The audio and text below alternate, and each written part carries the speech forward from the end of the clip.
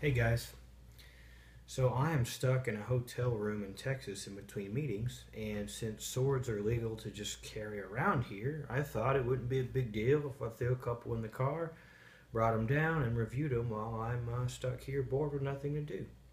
So I picked up a couple of Hanwei swords from Cult of Athena, and I think these are newer to the sword market, at least from what I can tell. There's not a whole lot of information on them out there. I didn't find a video or review or cutting test or anything on either one, so I figured I would share that with you today.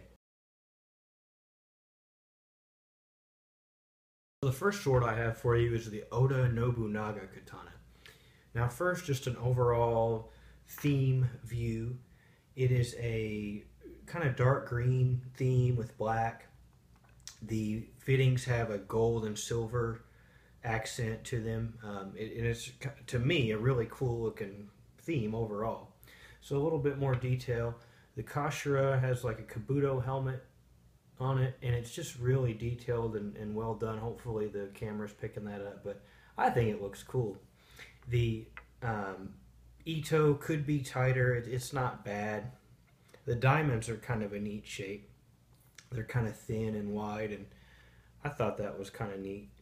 The Manuki are a gold and silver. Like a Sakuramon. This one's a little bit crooked, kind of bothers me. Now, it should be noted that I did get this from Cult of Athena's scratch and dent section. They don't say exactly what's wrong with a sword in that section. They just tell you, hey, it's got a factory blemish. We're going to take a little bit off the price, and if you're buying it to use it, then hey, you can save a little bit of money. So that's what I did. I think it was in that section, though, because this Samegawa panel is lacquered black, and you can see a little bit of it's worn off on that large node right there.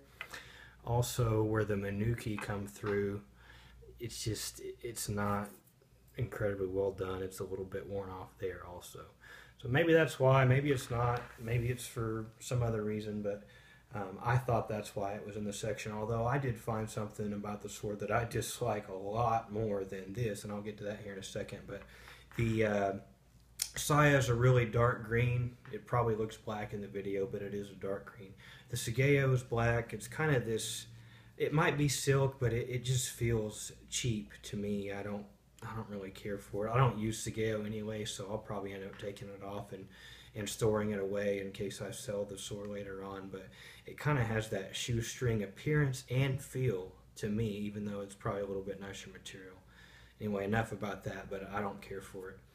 The Fuchi has got a really cool like musket and powder bag on it. The Suba has that same Sakuramon that was on the Manuki and a portrait of Nobunaga. It looks like he's holding a sword of some kind, and perhaps the powder bag, I don't know. And then the backside of the Suba shows like some samurai fighting it out.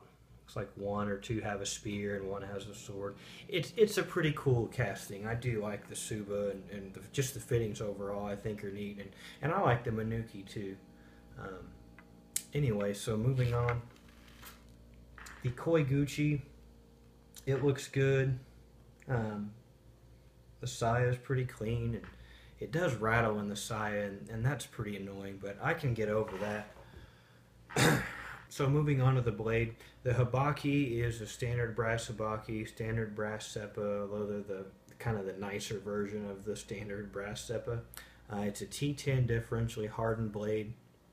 The Hamon actually looks pretty cool on it. Hopefully the camera's picking that up a little bit. It's got a deep bohea groove. The Yokote is geometric, so I thought that was nice. It's got I'd call it like a Chu Kasaki. I'm no expert, but the overall width of the blade down here is quite thin at the Kasane, so a little thinner than I'm used to seeing.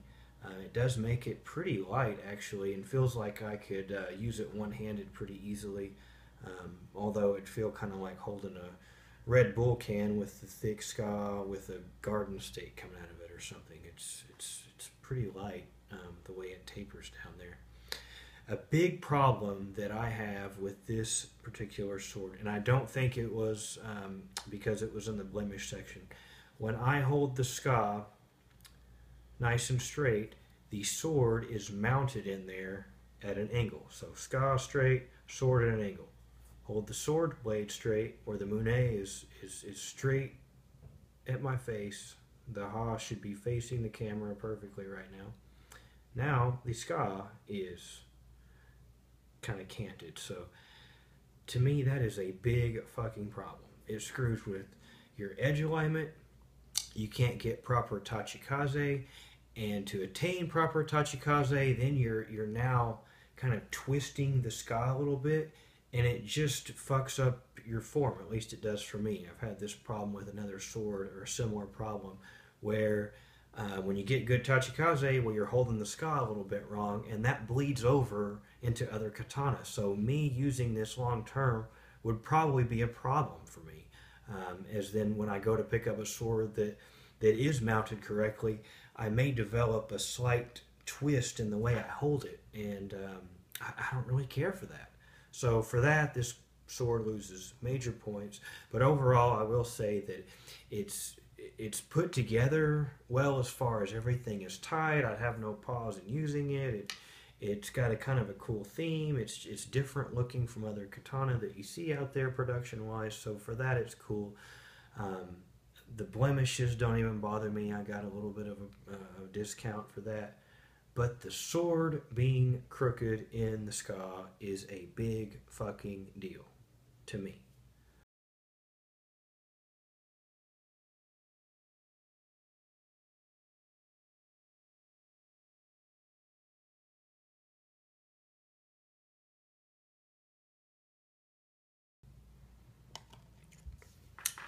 All right. So the second sword I have for you is the Hanwei Date Masamune Katana. Now the overall theme and appearance of this sword, it's done in homage to Date Masamune, much like the Oda Nobunaga katana. Is they are depicting a feudal lord from the 1500s, 1600s on the Suba, and then the rest of the fittings accent either something to do with their nickname or something that is reminiscent of their image.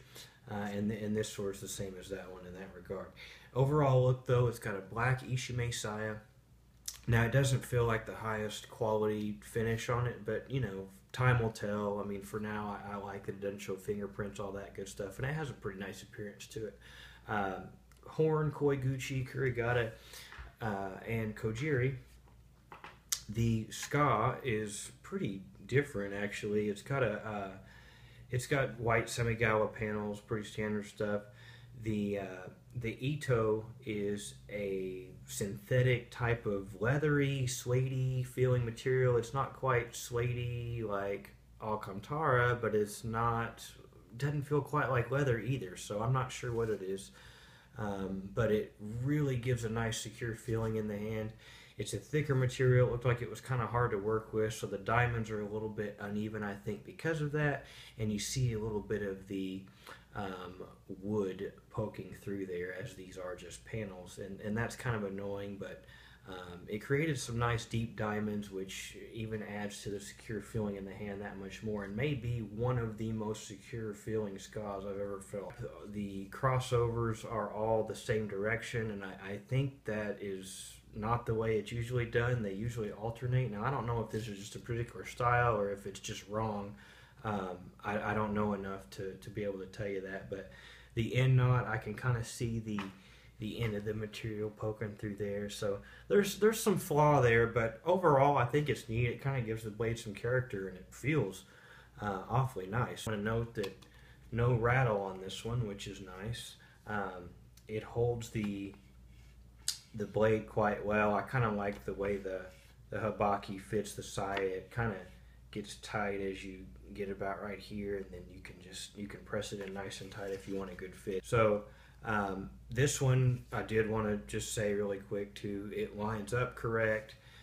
The fit of everything is nice. Everything is good and tight. The Ito is about as tight as the last sword was, whereas it can be tighter, but the charm of the different material is kind of winning me over, I must say. But on this sword, I really like the blade profile.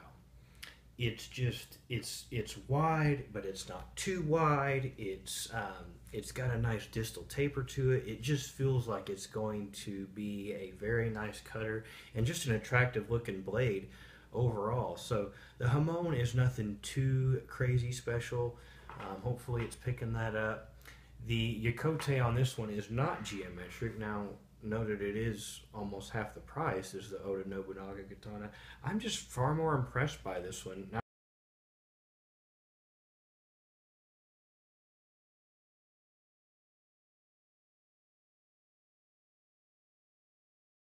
for the cutting, hopefully this makes sense, but what I'm going to do is cut a couple of different targets with a sword that does pretty well with all of them. Maybe not the best, but definitely not the worst.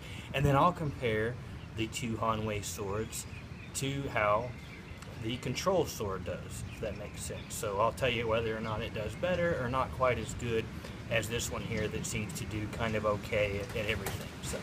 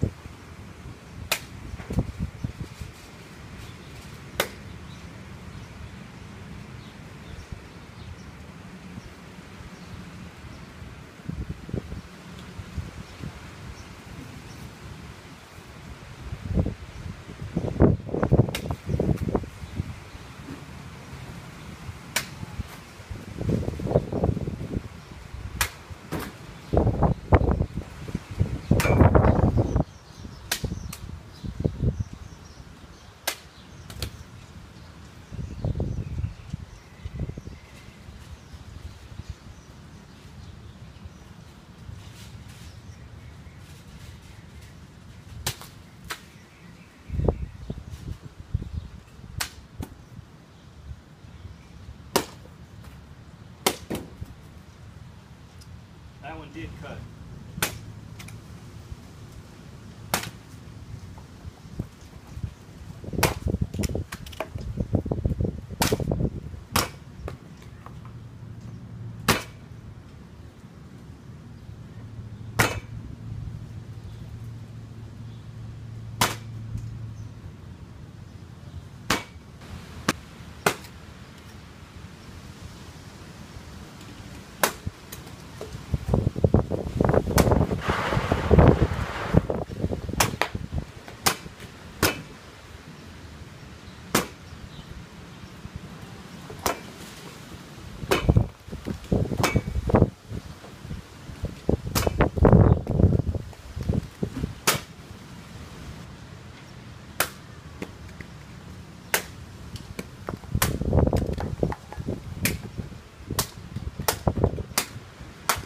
Masamune Katana seems like a better buy if you're going to do any kind of cutting heavy targets or more standard targets with it. And the Nobunaga Katana seems like a decent buy if you're going to do some trick cutting or just like a sword that you can whip around really easily, or perhaps you just prefer a lighter blade, which they can be fun to play with at times. But if you prefer something that's a little more geared for cutting, I would say the Masamune Katana is the way to go, especially with that Ito. It feels like I had a really good grip on it, and that could contribute to how well it performed. It could just be, hey, this felt good to me, and I was more comfortable with it, but who knows.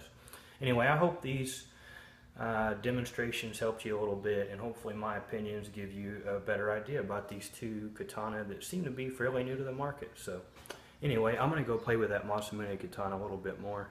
Catch y'all later.